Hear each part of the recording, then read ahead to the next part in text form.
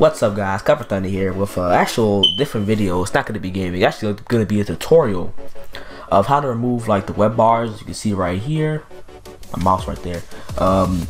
Yeah, I actually had this problem, but I actually figured out how to fix it. So we're gonna go to here. Now this is like a tutorial for anybody who has the same problem too. So what you can go here is go to control panel. Control, yep, right there.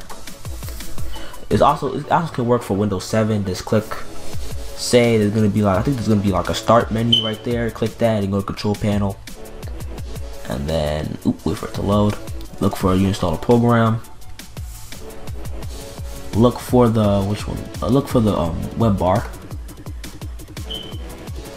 See if it's there. Click all the way down. It'll give it a second. Right there, right there, right there. So what you're gonna do after that is press Uninstall. Wait for it to install. Are you sure you want to completely remove it? Yes.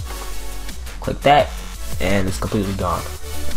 Yeah, this is just a simple tutorial. I'll also be making some tutorial videos, probably how to maybe speed up Google Chrome or anything that you need with YouTube. Alright, that'll be it for this video. Like, comment, subscribe. Peace out.